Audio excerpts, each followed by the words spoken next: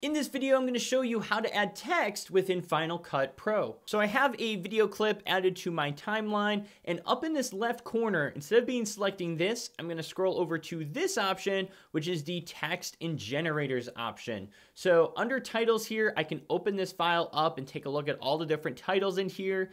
I can also hover my mouse over any of these titles and preview them. So I can see this is a very basic fade, and all I have to do is grab it with the mouse, drag it over my timeline, and let go. I can also grab either side to extend it really long or to make it shorter.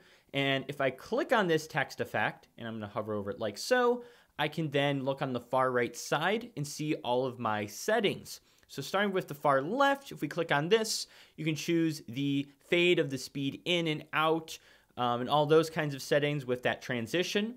If I click here, I can actually change the text effect. So I can change this to Colin Michael if I want, just so it's my name. There we go. If I scroll down, I can change the font, if it's bold, whether I want it centered, all of these, all caps, different things like that. I can make all these adjustments to the text itself.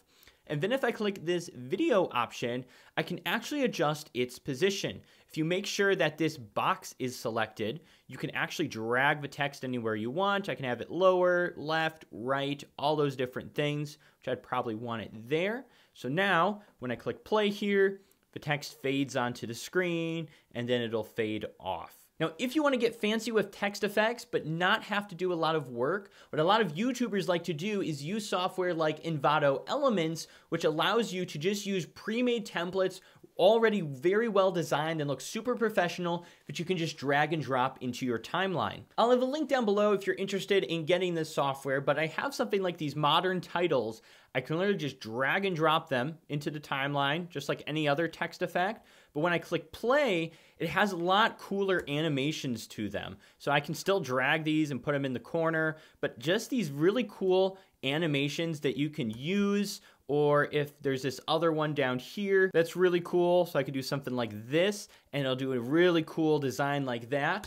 And it's like no work. I can still click on this. I can still go over and change the text here. I can move it around to make it look cool.